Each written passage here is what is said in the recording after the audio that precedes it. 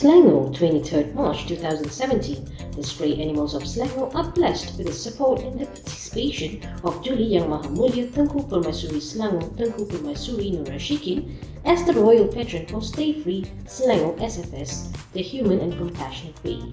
Let's come together to make Stray Free Selangor a reality.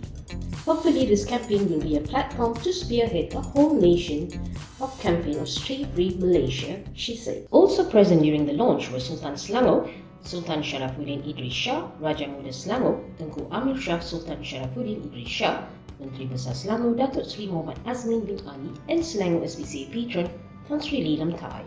Selangor will be the first state in Malaysia to work towards an effective yet compassionate stray control program. According to Christine Chin, the chairman of SPCA Selangor, in sowing seeds of kindness and compassion towards animals, they are also sowing seeds of kindness and compassion towards human beings. The impetus of Stray Free Selangor SFS, the Human and Compassionate Way, is to be working towards a radical change in the way municipal councils handle strays. Catch and kill is ineffective because every time an area is cleared of stray dogs, a vacuum is created. New strays will inhibit the vacuum and vicious cycle continues. There is also a proposal to create caring and compassionate communities (CCC) for safe zones where spayed or neutered stray animals. Community animals can live a life free from misery and capture. The CCC be guided by SPCA guidelines in communities that are interested to embrace the caring and compassionate concept. Feeders must be educated on being responsible feeders by catching the strays they feed, spay and neuter them without subsidized vouchers. Menteri Besar Dato Azmin said the state would support the move by ensuring that all local councils are educated on the importance of spaying and neutering animals, plus understanding the correct procedures. It's a good initiative to teach people that pet owners and about animal welfare.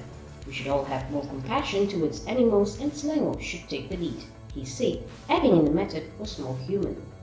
Annual awards will be given to municipal councils which make the progress towards Stray Free Selangor SFS, the Human and Compassionate Way. Selangor SPCA Chairman and Campaign Co-Chairman Christine Chin said the campaign would be successful with public support and cooperation from the local authorities.